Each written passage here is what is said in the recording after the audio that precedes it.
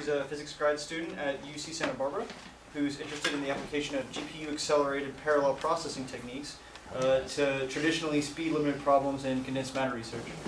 Somebody went to my old webpage. I did. That page is like 3 years old. You need to update that thing. It was like 2012, and I was like, I hope she's still interested in this. Every speaker should give like the organizer an introduction. Well, that's not fun. Then I got warning about this talk like only a week in advance, and we have the biggest physics conference ever in 2 weeks. Yeah. So I know fast. We have UPS marketing. Yeah, exactly. Right. So Could you move your laptop? You're in the I'm in the way. Oh, you can Turn it sideways. Sorry. pull it closer to here. Well, put it closer to the projector. Yeah. There we go. I don't have a clicker either, so I'm gonna have to. So her talk, which I'm sure she's going to get into quite soon, is quantum statistical simulations with Julia. That's essentially what I was going to say. So I guess I should preemptively apologize for not having as nice of a font or color scheme as the previous stuff. That really set the bar high. A little hurt, actually. I like the cube. That's really fast. I'm into this cube as well. So yeah, I am a grad student in the physics department at UCSB. I'm a condensed matter theorist. So I'll explain what that means. Most of our group, which is Matthew Fisher's group, now does computational condensed matter physics. So we take some quantum Hamiltonian, put it on a supercomputer, and try and find things out about it. The other person in my group is Jim Garrison, who's been really active in like solving bugs in Julia. If you follow the GitHub repo, you've probably seen constant emails from him. So sadly he's not here. But we're actually very into using Julia to do these kind of simulations for a variety of reasons. So what do I mean, first of all, by quantum simulations? It does not mean having an actual qubit and just putting something on there. We are all theorists. We don't actually like ever work with experimental labs at all. We just sit there in a dark office and run things on computers. So what we want to do in our group is use a classical computer to simulate some sort of complicated quantum system. So the specific systems we're interested in are condensed matter systems. You have some solid-state system. There's a huge number of electrons running around in that system. The electrons interact with each other, and exotic things happen. So in particular, for most of the problems we're interested in, classical mechanics doesn't work.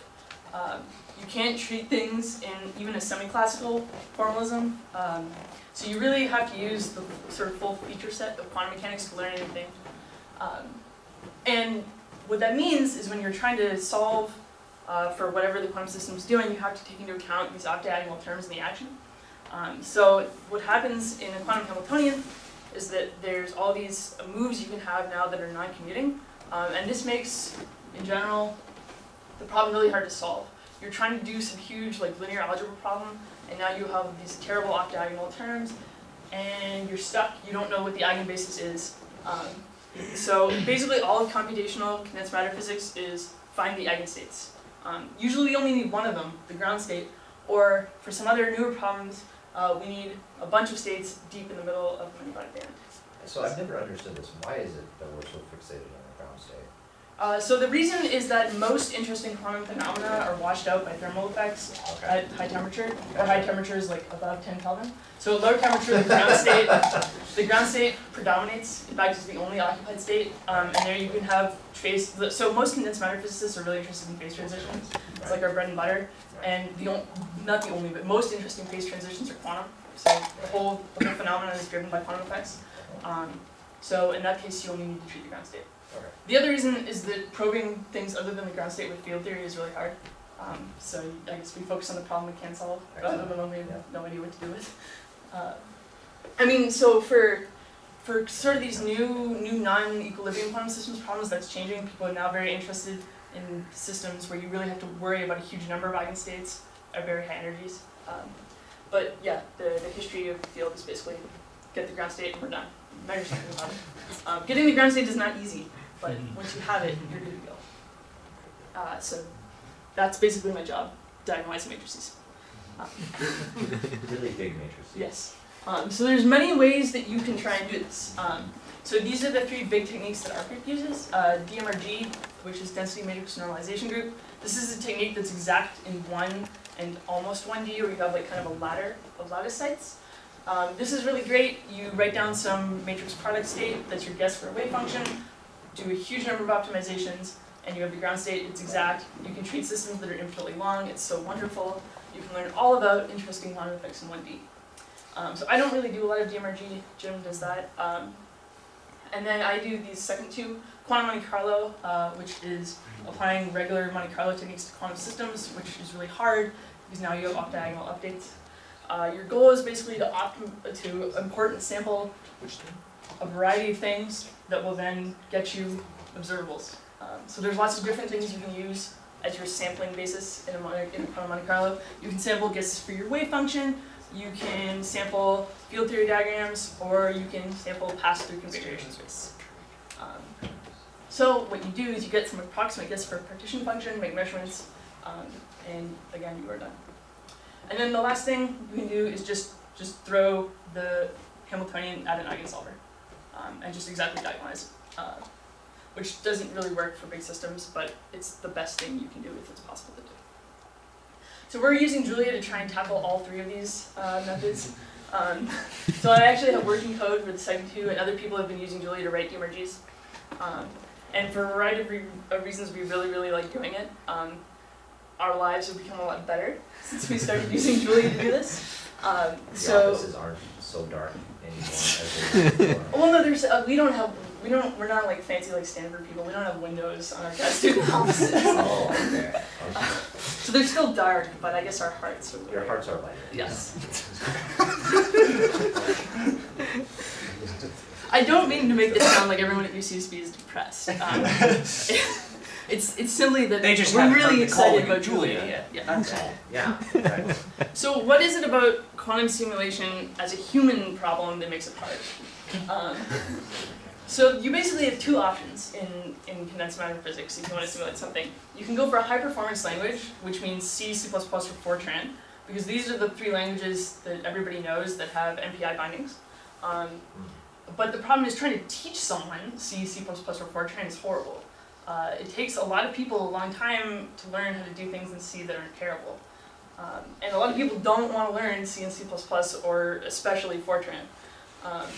So there's a big problem where you have all these people who would very much like to write a code that runs quickly and can run on like a supercomputer, but they really can't because they're going to have to devote a year of their life to learning C++, and then still they're going to write terrible C++ code. So your other option is to try something like Python, which has SciPy, NumPy, which is really great, but Python is not very fast for what we want to do. That might change when the PyPy people finally implement NumPy, but I think that's not happening very soon. And then the question marks are there because there's occasionally proposals from people that you should use Rust or you should use Go to do these like gigantic quantum simulations, but as far as I know, nobody in the scientific community that I know actually uses any of those things for this. Well, it's difficult to convince scientists that learning to program is even a use of their time. Yeah. Particularly anyone who's above a certain age, they just sort of write the whole thing off. And if the linear algebra library bindings don't exist yet, is Yeah. there a good blast binding for Go? Is there a good blast binding for Rust? Exactly. Right. Yeah. That's an extremely relevant point. Yeah, it is very hard to find either good MPI or good linear algebra libraries in anything other than C, C++, Fortran, or Python. You will be looking for a long time. So what we would really like in science is to have something that is performant but also easy to learn and easy to teach people, because especially in my field, hard condensed matter, there's a lot of problems that you really can't tackle with pen and paper methods at all anymore, and there's going to be a lot of people who need to learn how to program, and they're going to need to learn how to program well, because when you're actually trying to solve some of these systems, you have like a matrix that's 2 million by 2 million. You have to find the ground state. That's hard. You can't just like throw something at the wall and hope it sticks. You will never ever publish a paper trying to do that. So you have all these students who need to learn how to program, and they also need to write stuff that's not going to be terrible. And we really think that Julia can fill that space. And particularly the thing we like most about it is that there's kind of an 80-20 principle going on here, where like 80% of the people need 20% of what MPI can do. I don't know how many people here have ever used MPI? A few? So if you don't know what MPI is, which maybe you don't, it's basically a paradigm for dealing with distributed memory supercomputers. You have nodes, they have separate memory, and then they pass envelopes full of information to each other. And it can be as low level as you want, but it's often hard for people to reason about. And it takes people a long time to learn, and there's all kinds of performance gotchas with it. And most people don't need most of the MPI features. They really just need to be able to have node A know what node B's variable is. And Julia provides that functionality in a very, very nice package. It's also faster than Python, but it's just as easy. In fact, I think for a lot of people it's easier to learn because it's in some ways like MATLAB, which they usually see in their undergrads for doing these linear algebra problems. Another thing we really like is that it's easy to represent and talk about the algorithms we use in Julia. People often get shown what is quantum Monte Carlo, how does it work? And then they look at it and they look at it and they look at it and they've got this 5,000 line C code in front of them. They're still looking at it and they really have no idea what's going on. In Julia, you can take that 5,000 line C code and you can turn it into a 200 line thing that makes sense. And it's full of things like math that humans actually understand. Not like programmers. I mean, I should also, but I like C++. Most of my code is actually in C++. Probably some of you will hear that and be like, this person's insane. But I do like C++, but a lot of students do not like it or are never going to like it. And there should be an option for them to be able to actually get work done. And the other thing is that it's very hard, well, it's not very hard, but it's harder to accidentally, as the quote goes, blow your own leg off with Julia, do something horrible, accidentally overwrite the virtual function table. Or all the other things that you can do with C and C++ that people don't understand you can do until they do them. And then they're like, why did 6 months of work go down the drain? And the other thing is as you said, most senior people do not really want to learn programming. Trying to sit down to your advisor and explain that your code doesn't work because you didn't understand loose semantics in C++ is not a winning strategy. Or maybe, well, if you have a particular kind of advisor, maybe it is. But most scientists don't ever want to have to deal with that. Most of them just want to write something that will run quickly, that they can iterate very, very, very quickly to determine if they actually programmed the right model or whether the model they're interested in is actually interesting to anyone else. And once they've done that, then they can worry about other things. But the thing we really like about Julia is that since it's designed for scientific computing, it really kind of addresses most of the pain points that scientific people have with programming. The other thing we really like about it is that there's a really active development community. If you need something to happen, it's very easy to get it, usually. So for instance, one thing that I know our group and many others are interested in is PETC or SLEPC support in Julia. So if you don't know what those are, they're very, very old and very, very massive linear algebra and finite element analysis solvers. So you can give PETC 10,000 supercomputing nodes and a matrix that's 2 million by 2 million and ask it for things about that matrix, like its eigenbasis or eigenpairs or something like that.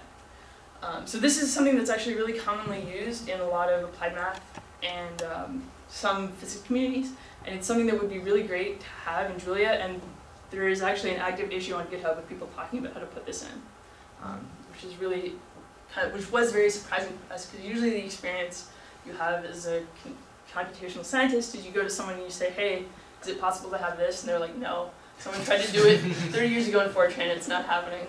Write it yourself. And then you go home and you say, but the NSF won't give us money to write Fortran libraries. They want to see phase transitions. The other thing we really like about it actually is all of the parallel features, and there's more coming every day. So most of the problems we want to handle cannot be touched at all on a serial machine. You just cannot attack any of them with your workstation. You really need a supercomputer to get anywhere with these problems. And on that front, Julia is really great. The whole paradigm of how you actually handle a cluster is so much better than dealing with any of the C or C++ based stuff that exists right now. It's so much less painful to, for instance, load balance something.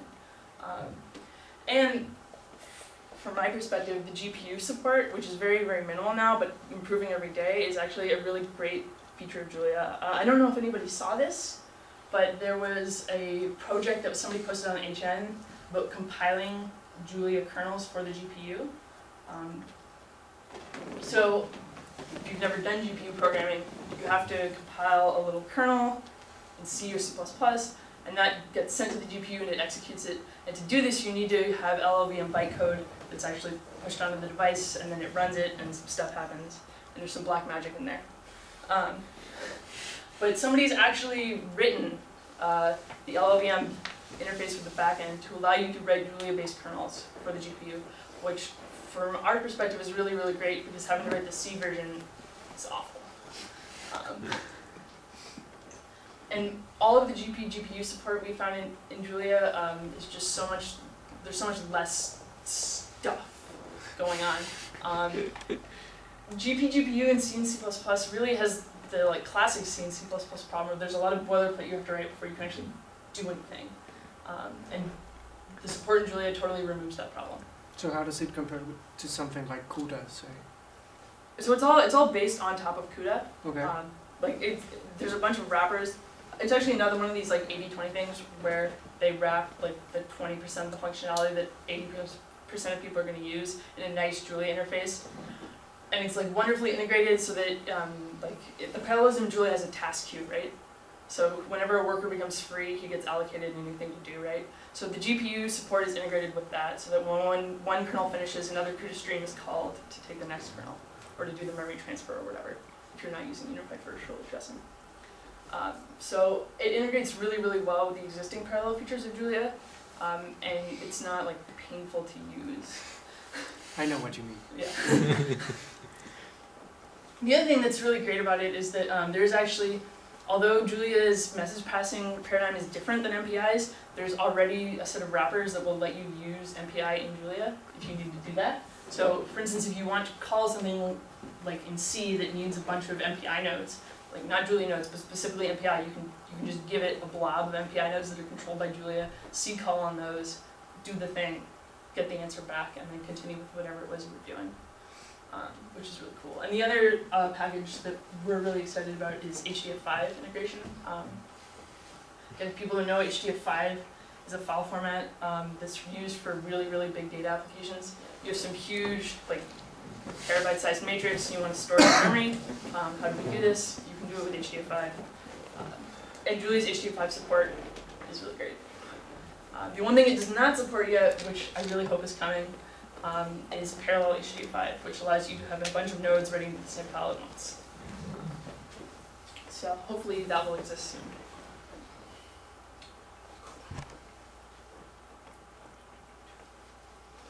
So like I said, most people don't need this two-sided message passing interface. The huge amount of stuff in MPI is not needed by most people. And it takes forever right now to teach somebody coming into grad school or some new professor how to program. Most scientists are not interested in learning to code. If they were interested in learning to code, they would have been CS majors, but they're physics majors. No, they just made a mistake. They realized in graduate school how much of a mistake they made. Yep. Pretty much. So, and teaching someone to do this well is really hard with the existing tools we have. Teaching someone how to not do buffer overflows in their MPI all reduces in C is a real pain. These people don't know that buffer overflows exist. And it would be better maybe for everyone if they never had to find out. And Julia allows them to do that. And the other thing that is also really exciting about it is that So like the hecklers up here. Hecklers on the front row. no, whenever it's fine if you heckle. It's just when you whisper, I get worried. Oh, it's such a rite of passage to experience these things. Yeah. The moment when you find out that Killer waits in anticipation on your code. The other thing that we're really excited about is that there's going to be a lot of support for running on a variety of clusters. It's a common experience, at least in our community, that you have access to 5 supercomputers, and one of them is running Xeon Phi, one of them is running some AMD processor, and one of them has InfiniBand, and the other one does not. And one of them has XFS, and the other one has NFS, and this other guy has Luster. And you don't want to deal with that. You just want to run your job and write the files and process the files, and then you're going to be done. Because you especially did not go to college to be a file systems major. And Julia, we think, is actually going to really take away a huge amount of the unpleasantness that exists in scientific computing right now. Because a large part of doing scientific computing is dealing with the fact that things are different for stupid reasons in a variety of places. And it's just going to smooth over all that roughness. And it's going to allow us to write code that's still very fast, but it's easier to understand, and we're going to be able to investigate a lot more problems much quicker. And the other thing is we're also all very excited for compiled binaries whenever that's happening. There's a rumor, or I guess a plan, that there will eventually be not just-in-time compiled Julia code, but like actually compiled binaries that you can just run somewhere. So we all hope that happens really soon. I think the target release for that is not the next stable version, but the stable version after that. Yeah. So it's on the dock.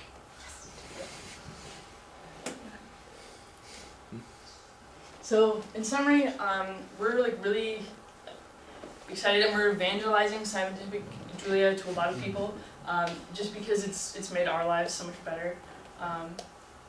And we're really also excited about the stuff that's going to happen in the next year in the language. We're hoping that there will be parallel HDF5 support. The GPU support, we hope, is also going to be much, much better. I mean, it's already good, but there's a lot of things that could be improved. For instance, there's a lot of things in the CUDA BLAST library that are still not in the Julia CUDA wrappers, which wouldn't be hard to do, but once they're there, it'll be wonderful. And a lot of these parallelism features will make my life specifically a lot better, which is why I'm so excited about Julia. So, yes. Questions?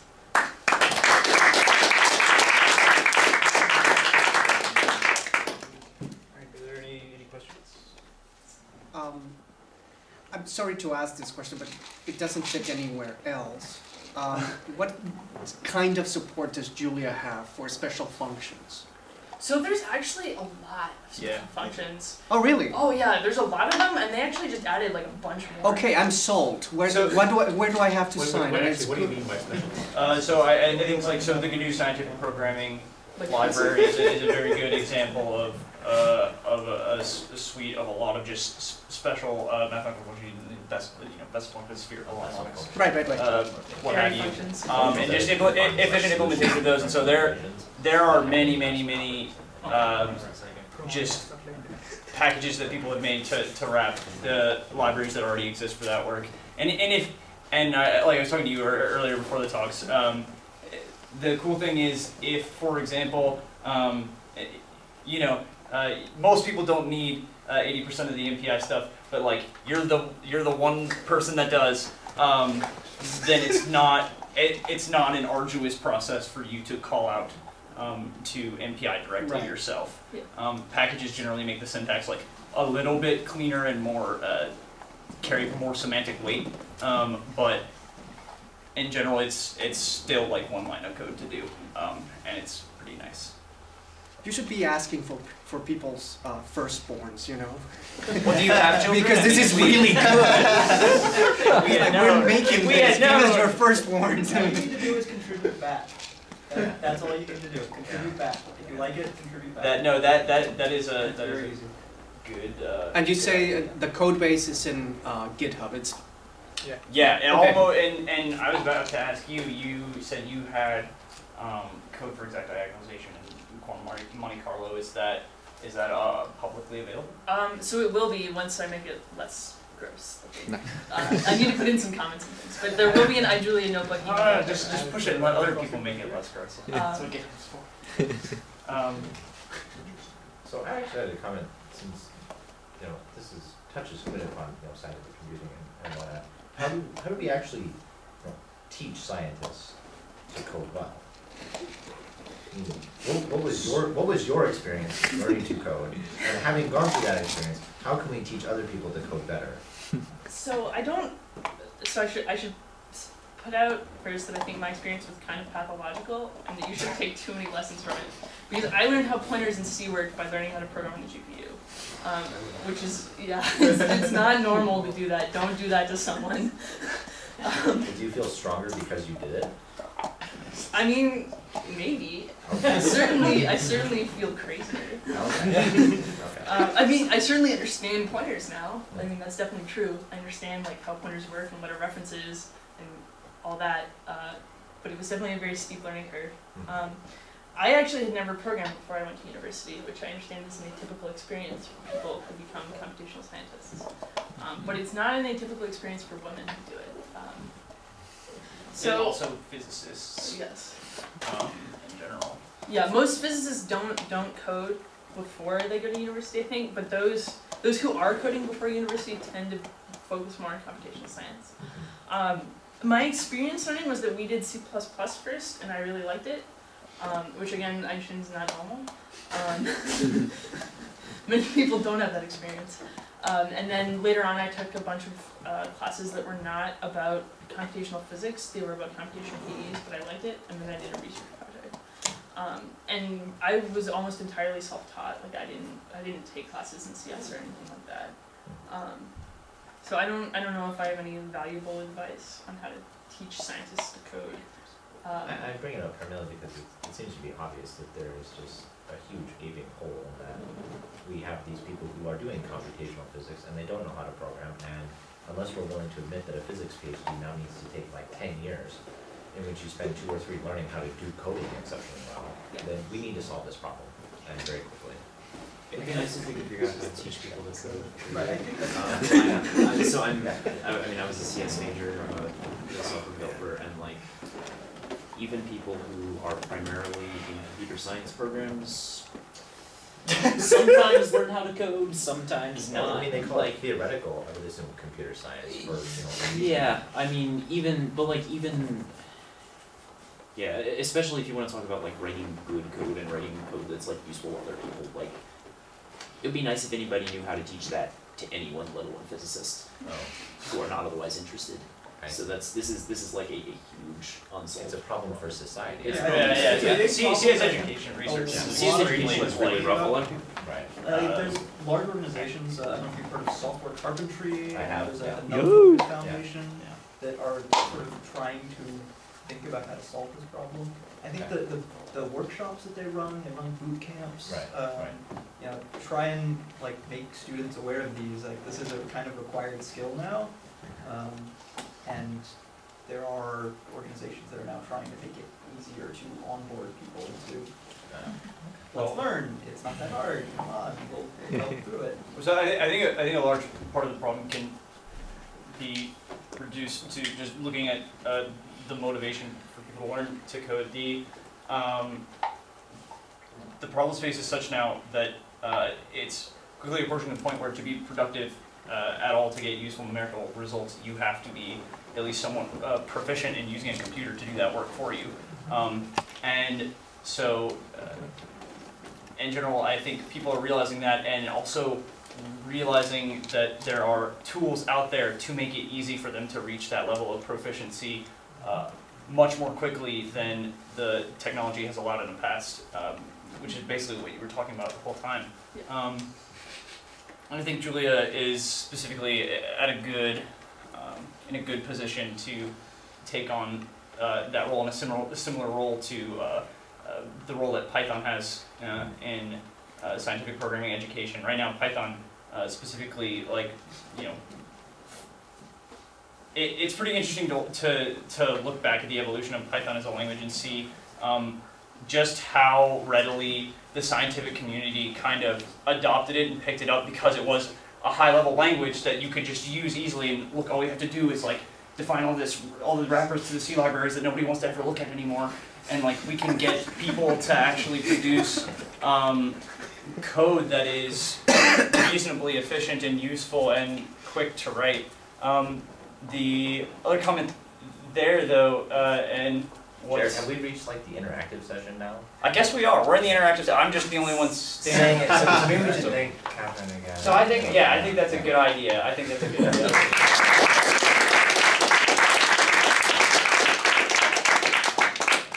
guess it's the interaction session.